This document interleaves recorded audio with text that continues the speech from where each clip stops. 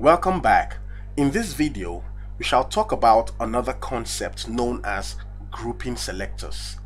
In CSS, you can group as many selectors as you want and assign properties to them at once, and the effect shall be seen on all of the selectors you grouped.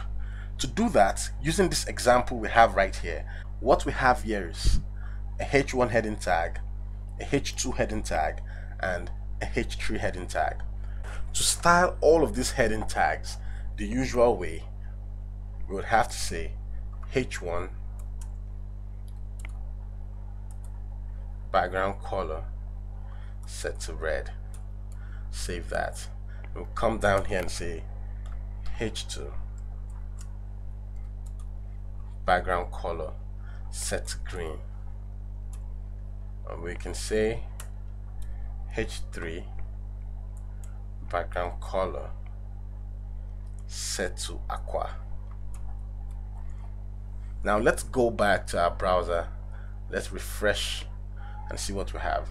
As you can see, the first heading tag is actually having a red background, the second a green background, and the third heading tag an aqua background.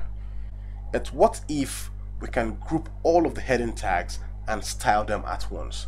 To do that, in CSS, we can say H1, H2, H3. Then we can apply a background color